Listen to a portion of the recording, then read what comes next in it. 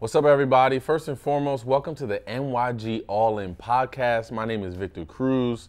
The man you see to my left is Mario Manningham, my teammate on that Super Bowl team in 2011. Two of the three of the greatest wide receivers in Giants history, in my opinion. But obviously, we're here, man, 10 years.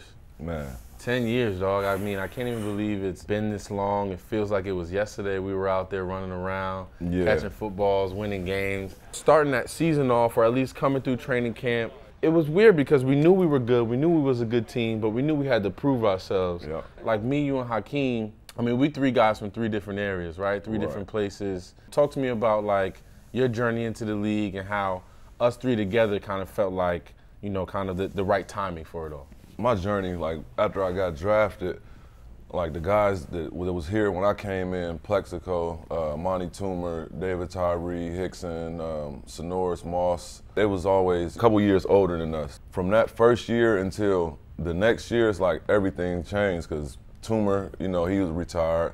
Plexico, he wasn't on the team no more. And Hickson, you know, I think he ended up getting injured the beginning of the season, but it seemed like our roster always been deep and we always been good, but only two or three guys, they was cool, they was safe. And when I first came in, I felt like that about the upperclassmen. So it was a challenge, but man, I'm glad it all panned out.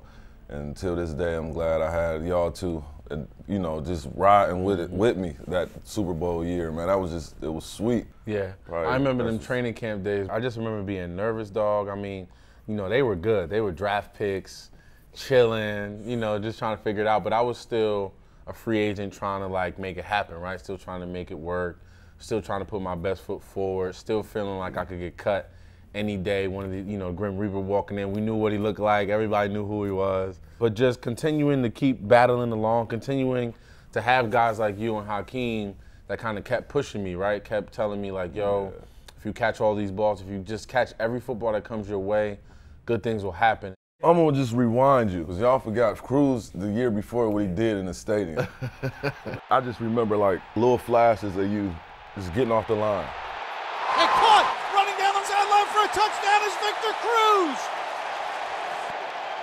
It's a hell of a play by that kid.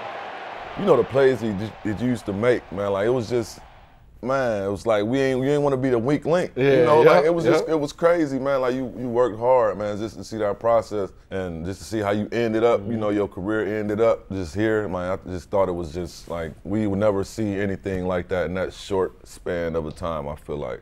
And it's crazy because that first year when I pulled my hamstring and I got put on injured reserve and then, you know, receivers started getting hurt, I was like, man, did I miss? Yeah. Like, you start thinking, like, did I miss the moment? You know, did I miss my opportunity? Yeah. And then thankfully it came back around. But I remember just, you know, it was y'all, it was everybody else that kind of pushed me because I knew I was coming from, like, a small school. I knew I had to, like, just work harder than the average because I had to prove myself to y'all who's coming from North Carolina, Michigan, like, real schools that, like, you know what I mean? Y'all put the work in. And I was like, I got to be able to match that level at some point to some degree. And the only way I'm going to do that is if I put my best foot forward out here every single time, you know? Yeah. But thankfully, that following year, I was able to redeem myself, and that Philly game was the game that really, you know, kind of turned the corner for me. Yeah. Because coming into that game too, I remember all week they was the dream team. They remember all of that? Yeah. They had Smitty went over there, obviously. Like Namdi. Mike Vick was over there, Namdi, Asante on the other side. They had DRC. Shady, DRC. Like, they had everybody, and we came in there and got it done. Manning back to throw, zips one left, caught by Cruz, runs out of a tackle to the 40, up to midfield, makes another man miss to the 45, down the left sideline. There goes Cruz, 20, 15, 10, 5, touchdown Giants, 74 yards. And he does the salsa. And the salsa was born then too, let's not forget about that. Yeah, and it was the same week as, same week. Same week. Yeah. First touchdown, the whole thing. The whole thing. Yeah. You know, Coach Sullivan was the one who actually told me to do it all week long and was asking me to do something for my heritage and my culture. And I was like, Coach, you're bugging right now. Like, this is my first start. I'm trying to remember top 10 plays gonna be. I'm trying to remember the top 15 plays, and you're telling me about dancing somewhere. Like, what? Man. But I just, you know, that first catch up the sideline, and I broke the tackle, 2 tackles, and made it up the sideline for a touchdown. I was like, I gotta do this joint now. Like, it's only right. It's only right. And then I did it, and then we kept, scoring, kept winning, and that kind of snowballed into the season that we had. Yeah. And then, the salsa took on a life of its own after that. I'm telling you. Okay, number one salsa dance in the league. Cruz rings throughout MetLife Stadium. Let's take the people into the huddle a little bit with Eli and just kind of being around him and what that felt like and just the preparation. I don't think people understand, like, every Friday after practice, we would go right before we showered, any of that, we would go right into the receiver room with Eli, and he'd have probably 12 or 13 plays that he know gonna work. Like, exactly. On this down, third down, and whatever, short, long, whatever. Like, we just know, he always knew what they was gonna be lined up in, so he always wanted to have us prepared. Because he sees things that we didn't see as a receiving core, like him playing with all the rest of these receivers over the years. And you knew on that Friday to pay attention. Because, like, if he's circling you like, yo, Vic, look, this guy comes down on this play, we want to run this specific play to attack that. So when we see this coverage inside the 20, stay, keep your alert up, keep your eyes up. But nobody made those adjustments better than Eli. Nobody saw that blitz zero. Nobody. Better than Eli, yo, for real, for real. He knew when it was coming. He knew the tendencies. He called it out. He got us to the right play every single time. After a while, you kind of take that for granted until you go somewhere else with a quarterback that's not as experienced, and you're like, okay, this is different. So I think it was, we got spoiled. We got spoiled early. That was my, we did. Not every day you get to be around a Hall of Famer like that and a guy that been around that much football. Yeah. So Eli, we appreciate you, G. Definitely. Okay, Coach Coughlin now, the leader of all leaders. Offense is on 2, here we go. Break down, break down. Good ball, good ball. Be smart, be smart. Here we go, come on, man, we need the work. Let's go, let's go. You understood that he was tough love, but you knew it was always about the team. It was always about putting what's best for the team forward. But at the same time, he was always about you and making sure you were okay too at the same time. And he did a good job of, like, balancing those two things.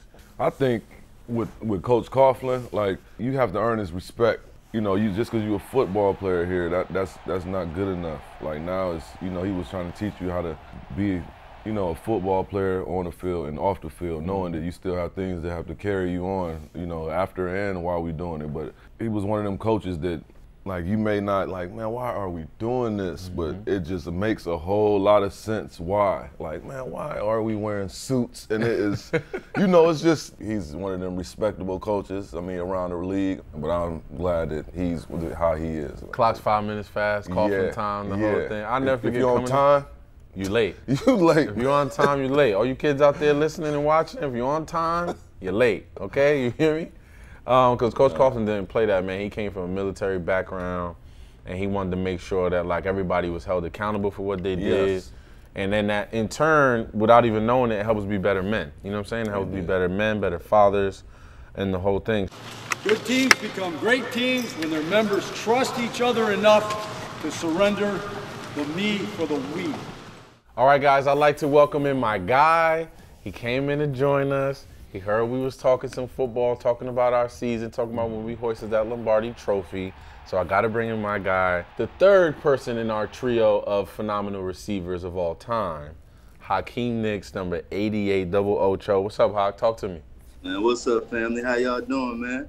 What's going on? Ain't nothing. Always good to hear your voice. Always good to see you. Now, as we talk about the season, man, we just wanted to get into our chemistry. I don't think a lot of people know just how tight our bond was, how we talked to each other. How you predicted Mario was going to score the touchdown in the NFC Chip game. A lot of people don't know that. Yeah, like, just talk about our chemistry a little bit and how week in and week out just push each other to be great. Man, we were just locked in, man. I think it came from our bond, from training camp, and it led on all the way through the season, man. And I think the way we just helped each other out with tips, if I did this good, and you bought that. If you did that good, I bought that. Same thing for Mario. And I think we just all let everything link in together, man. And shoot, man, we were just authentic with it, man. It was that dog. Like, I remember scoring touchdowns or being, in the end zone, and Hawk could just run up to me like, you a dog, boy. Like, just getting me hyped. You know what I'm saying? Like, oh, I am a dog. Like, what you say? But that was the energy, dog. Like, we got each other better. Like, we made sure that everybody was held accountable for what they did, man. And that was the biggest thing, both on and off the field. Like me and Hakeem, when I was having my daughter, I would talk to Hakeem all the time about like, what's it like raising a little girl? What's it like, you know? So not only did we have conversations about football stuff, but we had conversations about life. Yeah, man, that's what we needed, man, because in order to bond on the field, you know, we had to be bonded off the field too. You know what I mean? We did something together probably like once a week. Exactly. For all three of us. Whether it was working or whether it was just going out to eat with wide receivers or sitting down, breaking down the film together. And we had that time to always talk and relate. And once you can relate to your person beside you, man, you're going to go hard for them. Yeah, speaking of relating, I want to get into, you know, Eli had 8 fourth-quarter comebacks, man, drives in that season. And I don't know if Eli would tell you this. It was because of us, you know what I'm saying, that we got him, you know, those drives and everything. But specifically, I want to talk New England, the first one with Jake Ballard when he had that crazy catch across the middle. Manning back to throw. Throws the seam. Ballard makes a twisting catch inside the 35 to the 33. First down, Giants. What a catch by Ballard. That game, that New England game, he played sensational. Like for him to catch, you know, game-winning catch, like that was just everything. 3rd and goal at the 1. Manning's going to throw. Throws it left to the end zone. Touchdown, Giants. Jake Ballard. The New York Giants jump off their bench in jubilation as they have rallied with 2 fourth-quarter touchdown passes, and the Giants beat New England 24-20. It's like when Eli is, I'm coming to you. You don't want to do the wrong things, man. You know, and it was easy for him, man. It was everywhere he needed to be, catching every ball. Blocking assignments, I'm sure it was a high percentage, man. It was just one of them games for him, and he was big for us the whole year, too. I mean, it was just Coach Coughlin's theory, right? He always had players that knew their jobs, and I think each and every one of us knew exactly what our jobs were, and we understood that. Now, going to Dallas, obviously needed to come back to win that joint. Eli has another one of those crazy comebacks. I think Hawk had 2 or 3 catches on that drive. And one thing about those like 2-minute drills, we worked on them so much in practice, bro. Like by the time the game came around, we was good. Like we knew exactly what we needed to do in order to be great, in order to succeed. So we knew what time it was there. But Hawk, talk about JPP, man, and like just his energy all year long, and then to have that block and to just be, you know, and obviously JPP now got 2 chips. You know, he got another one on us now. But just talk about his energy, man, and just how he really like was one of those guys that helped our team win. JPP had that motor, man. And then, you know, at the time, I think that season, when they had like 16 sacks. Yep, 17, something like that. Yep. And that's a safety. Jason Pierre-Paul, relentless effort there. Like broke a record or something like that. So that boy, he just had a different motor. And I think it kind of intrigued the whole defensive line, if you ask me, because they were like, you know, Tuck and OC and all them like, yo, we got this young pup here. We got to show him what it is. You're really making a name for yourself tonight, boy. Hell of a job, Blue! So just the competition battle that was there on that line, man, alone. Same way in our wide receiver room. You know, every guy wanted to step up and be the guy and make the play. And when you called on, you just got to do your job. And JPP did a great job of that. And now Dan Bailey, at the end of regulation, will try to tie this up with a 47-yarder from the left hash. What a game. Snap is good again. Kick on its way, and it's blocked! Blocked by the Giants! And it bounds into the end zone and through the back of the end zone, and the Giants will win it! Individual rose up. Yep, Jason Pierre-Paul, JPP. And the New York Giants have saved their season as they've come to Dallas and defeated the Cowboys. Let's fast forward a little bit to that Jet game, because obviously we understood, like, from that point on, we had to win out. Like, you know, we didn't have no wiggle room when it came to our schedule and it came to where we were. We had to win the rest of those games. Coach Coughlin made it very clear to us how important it was to put our best foot forward. Basically, our playoffs started then. So going into these games, I was like, man, we're going to have to, like, we got to do it. Like, ain't nobody going to do it but us. But it was one point of disrespect that we don't like, right? You can't be covering up our trophies. Don't be upset because we may have more trophies. That's not my fault. It's not our problem. Don't try to cover it up. Yes, it's y'all home game, but we still have this history here. This is our stadium too. Right. So the fact that they covered up our trophies, it definitely gave us the fuel that we needed. Manning back to throw. Throws one to the right, completes it to the right for a first down, and running out of a tackle down the right sideline is Victor Cruz. Chased by Smith, hurdles over him, to the 30, to the 20, to the 10, to the 5, touchdown Giants, 99 yards! On the 99-yarder though, like, man, once you hopped over Cromartie, and like I said, like anytime, if you run into a mediocre running safety, not saying, you know, anybody was mediocre safety. He stunk. It's okay. Well, all right, my fault. I ain't want to say that, but nah, shut up. But nah, he was a flat-footed safety, man. We loved him. Like playing as receivers, we love flat-footed safety. So he took the wrong angle. Like he might as well should have went west, you know, versus going east. But he took the wrong angle, and it was just over after that, man. But the biggest play, I mean, obviously that was a huge play. But the icing on the cake was when Ahmad ran Buddy smooth over into the end zone. I still feel like I got a light concussion off of like when he put his head down and just barreled him over like that, bruh. And then swagged in the end zone. So loud. Hand off Bradshaw, cut back lane to the left. Bradshaw inside the 10, to the goal line, touchdown Giants. He ran through 3 Jets. And one of the Jets he ran through is still on the ground. Wow. Boom, Rodney Poole got knocked over. Game over. That's a closer. So the Giants have won their 5th in a row against the Jets. Bragging rights, and they do it in fine fashion. I mean, 29-14. We get to the Jets game. We're getting ready for the playoffs. Atlanta's coming in. Hot Diddy, I'm going to just give you the floor because you had one of the most impressive games I've seen. Playoffs, you wanted to make a statement. All playoffs, really, you was making a statement, but this one really kicked it off.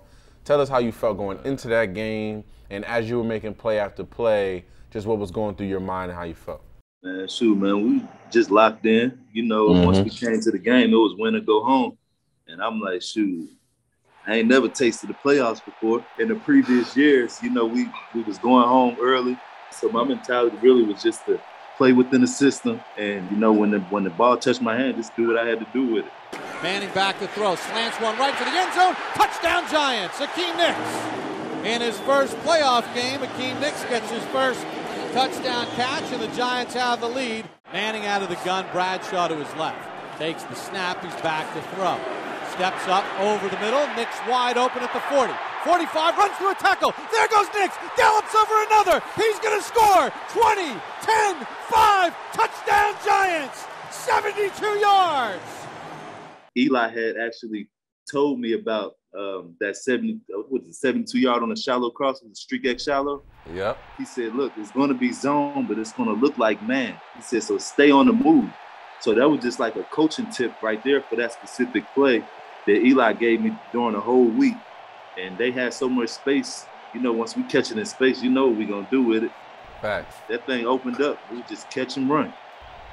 Yeah, you remembering breaking Buddy off? Yeah, I was just about to get to that. And then he split him. Man, and I was like, oh, nah. Yeah. That was a cold piece right there. Once he hit him with the 2 piece, and then he split it, and he high-stepped through there too a little bit. I said, okay, Hakeem is back.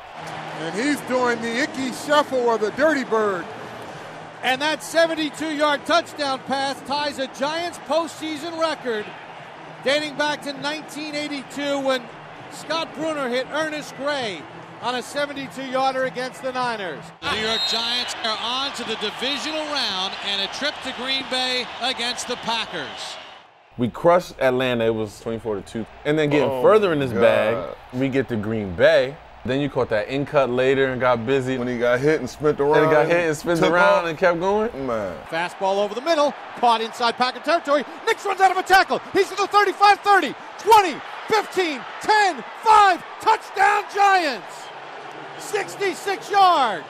Great individual effort there. Run after catch is what these receivers do. Now, you can double one, but they're all capable of the same skill set.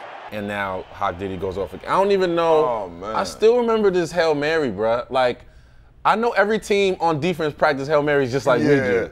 Right. And I don't know if any of the team is as maniacal and crazy about it like Coach Coughlin. He literally used to be running with us. Yeah. In the walkthrough, like, are you where you're supposed to be in here? We're going to need this one day. But I say all of that to say, like, now you see where the attention to detail came in and why he was so meticulous about it, because of plays like this where you never know when it's going to come up. Giants are going to run another play without a timeout. 6 seconds to go. Manning back, steps up, heaves one down the middle of the field into the end zone, and Nicks makes the catch for the touchdown. He went up with the big hands and caught it on the Hail Mary on the final play of the half. I've never seen a Hail Mary work. Like, not even on Madden. Not even. Don't work like that on Madden either, y'all. But man, that was perfect. And that is it. The New York Giants have eliminated the #1 seed Green Bay Packers as they come to Lambeau Field and outplay Green Bay. They're all in. 37-20, the final score. I mean, the playoffs, you could tell that, like, we were ready, man. Like, we raised our game to a whole nother level. And then once we got to San Fran, because we knew, like, I don't know about y'all, but I knew we matched up with them perfect. Like, I wanted them again. We played them earlier in the year. Yeah. I wanted them again. I felt like we matched up well. I obviously had some unfinished business on the other side of the ball. Yeah. So I just wanted to, like, have another crack at that. You know what I'm saying? Mm-hmm. And I think it was that game that all of us raised our level. I always call the San Fran game the most grueling physical game that I've ever played in. Like, I just remember that first half, bro, just being so, like, just like Hawk said, locked in. Manning and Cruz are just playing flag football right now. They're playing absolute pitch and catch. Pitch and catch. You're going to have to find a way to get Carlos Rogers some help on it. I know he's the Pro Bowl corner, and Cruz is just having his way with him right now. Cruz had 112 yards on 7 catches already. I mean, it was one of them games where kind of the whole season, we know we're going to run into them again. They too good. Like, and they was really that good. They defense, man, was good. But, man, I feel like going into that playoff game, like, we know, like, man, we lost to them earlier that season. We got to come back and get them. Mm-hmm. And that's what it was. So, and it took a lot because it was actually rainy and foggy. Like, if y'all don't remember that, I know y'all remember. Mm-hmm. It was foggy as heck, man. And then it was just terrible weather, man. I mean, we got to talk Eli for a second, right? His toughness, which up until this point, I didn't know. I mean, I knew he was tough, but it wasn't until me seeing it in person in San Fran every time those D linemen was getting him to the ground. And we had a good offensive line, like really, really all-pro type, level. And, that showed you how good San Fran was and how tough Eli was, that he kept picking himself up off the ground. How many times we was in that huddle, like, ripping the grass out of his helmet? He had a lot of mud, a lot of grass on him that day, man. We knew we had a tough quarterback. We know how tough Eli was. Not one time in that huddle did he ever complain. Never. But we was on the sideline like, damn, we got to keep Eli up, man. Every time we go halfway through the route, we hear the crowd. We like, damn, we ain't even 3 seconds into the route yet. But I'll tell you what, man, our O-line, when we needed them, especially that game, when we needed them to anchor down, was 3rd and long, or like one of them tough situations that we had to get out of, they came through every single time, bro. Gave Eli just enough time, and Eli did a tremendous job just footwork in the pocket. We really don't give Eli enough credit for the little footwork things that he did in the pocket to get himself throwing angles, you know what I mean? So everybody, kids out there, pay attention to that. Go back and watch your Eli tape and if you want to learn some footwork. Not the fastest guy in the world, but he making the proper footwork. Yeah, in a phone booth. He'll shake you in a phone booth. Oh, yeah, off top. Hawk, I want to talk to you about, I remember you telling Rio, was like, yo, you going to be the one. This is it. Like, be ready. You know what I'm saying? And then literally, maybe like the next play or 2 plays later, he caught that touchdown. I actually remember watching a film. And Rio remember, too, we was watching film with Eli, and Eli kind of pointed that play out. And, after being with Eli so long, you kind of know when he going to use what he want to use. Yeah, right. Exactly. I just like this the perfect time for it. And I was like, hey, Rio is coming to you. Manning in a shotgun set. 3 rushers for the Niners. Manning back to throw. He zips one to the left to the end zone. Touchdown Giants. Mario Manningham. Bob, you said he was going to come up big at some point in this game. They can't double both Cruz and Hakeem Nicks. And the Giants are back in front with 8:34 to go. This is one of them ones, like when you see your brothers just like, man, I can't be the weak link. Man, these dudes out here going hard. Like, and I'm going to protect what I got to do for us to get to that next level. It was just one of those games where it was like sloppy winning somebody game, gonna have to come in at some point and just do their job. Like everybody just gonna do what they asked of them to do, and we gonna win. Boots one, returnable for Williams from his own 20. lost the ball, and the Giants say they have it, and they do! Knocked out by Jaquan Williams. Devin Thomas recovered it. When you got the faith, man, it's different. Like, it's totally different. Like, man, ain't no way. Ain't gonna beat us. And you could feel that too, week in and week out, bruh. It was just like, you could just feel that, like, we not gonna be stopped, bruh. Lawrence Tynes from 31 yards to put the Giants in the Super Bowl against the Patriots. Kick on its way, it's got the distance, and it is good! And Lawrence Tynes has done it again. He's kicked the Giants to the second Super Bowl in 4 years.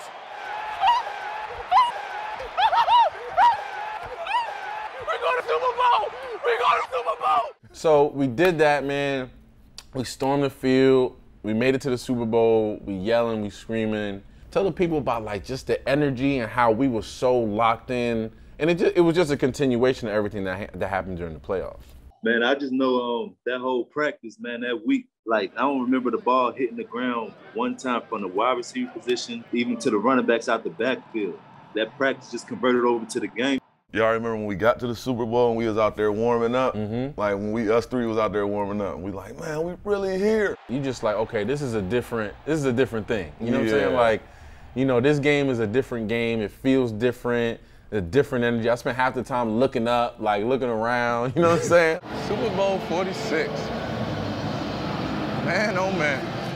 Trying not to blink because I might miss something. I used to think it was all about me. It's about this team, man. It's about this team. Cherishing this moment.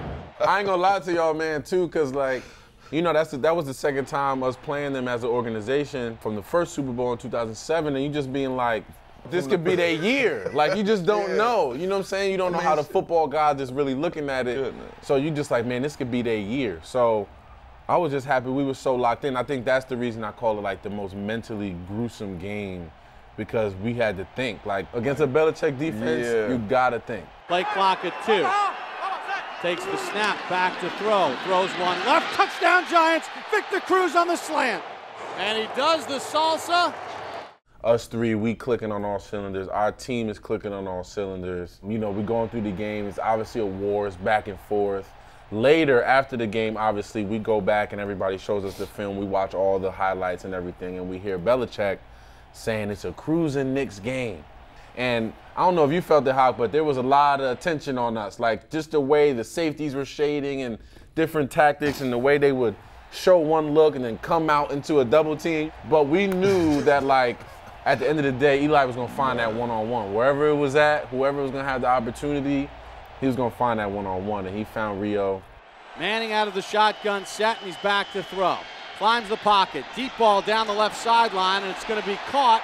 Was he inbounds? Yes!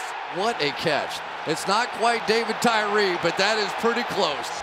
And Rio always, I mean, he was a tightrope king on that sideline or back of that end zone. He knew exactly where he was at. That seemed like it was, what, a couple of weeks ago? That's what it feel like. Oh, my God. That's what it feel like. We just had more ammunition. Like, you know, like, certain players just ready to step up, man, and we just knew in a matter of time, like, that's what it was going to be. I dropped a post route earlier that game, man, so I was not coming, like, I wasn't about to drop that one. I would just focus into that replay. Then once I seen the first replay, and then they slow-moed, I saw he got that. We good. Man. So I said, he got that. I screamed so loud, bro. I watched the replay. I was like, catch, 1, 2, yeah, like going crazy. Catch, right, left, yes, yes. Every Super Bowl, bro, you see the one play. It's always, whether it's a defense, whether it's an interception, whether it's a fumble recovery, whether it's a big play, a helmet catch, there's always one play that's going to tell the tale of the game, bro.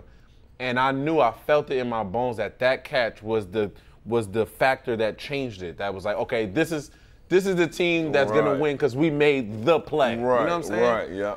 Then after that, we knew we was gonna win. Handoff Bradshaw, he runs up the middle, and he falls into the end zone for the touchdown. He thought about stopping, but he went in for the touchdown. And why not? Giants the lead here in the Super Bowl, but it was a almost reluctant touchdown by Bradshaw. But we gave him two. I didn't too like. much time. I don't like giving Tom Brady. Yeah, that much they almost time. hit us with the Green Bay. Almost hit us with the Green Bay, King. 100%. On the Hail Mary at the end. Oh my goodness. Brady's back. Brady's under pressure. Brady's chased. Brady heaves one down the middle of the field into the end zone. A jump ball. Gronk wasn't too far away from that thing, he wasn't. bro. He wasn't. And if he was 100%, because I remember he had like a hammy or something. If he was 100, he might have dove, and who knows? Oh my goodness. And it's incomplete. And the ball game's over. And the Giants have won Super Bowl 46. Still will, the heart of a champion. Finish is what Tom Coughlin said, and the Giants have finished off the Patriots in the Super Bowl for the second time in 4 years. When playing, you really don't look at yourself. You might look at yourself playing in the league, but you don't look at yourself as winning the Super Bowl though. That was just, man, like that's when I'm like, yeah, we here, y'all. Like I said earlier, man, I had a ball playing with y'all too. Let me touch it.